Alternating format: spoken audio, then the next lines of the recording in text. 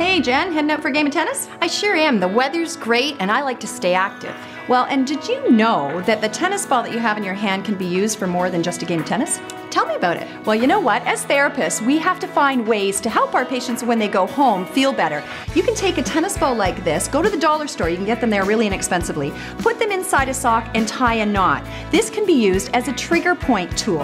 A trigger point is a hypersensitive area in the muscle that prevents blood flow and it causes pain and a decrease of range of motion.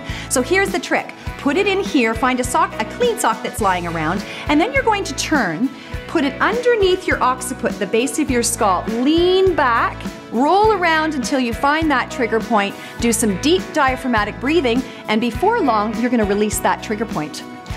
You can also use a single tennis ball for those spots that are on your shoulder blade after a long day at the computer or at your schoolwork, doing homework. This is a great thing to do. You put it on your shoulder blade on that tight spot, lean against a wall till you find that sore area, and all of a sudden you'll feel some relief from the pressure. Now this is great for at home, but I must admit, if you come to the Wallis for Wellness Clinic, you'll see many of our therapists rolling up against the wall with their tennis ball when we can't get in for a treatment. So remember, pick up your tennis ball, go out for a game of tennis and stay active, but then make sure you have one of these to hanging around so that you can help with those aches and pains afterwards. Exactly.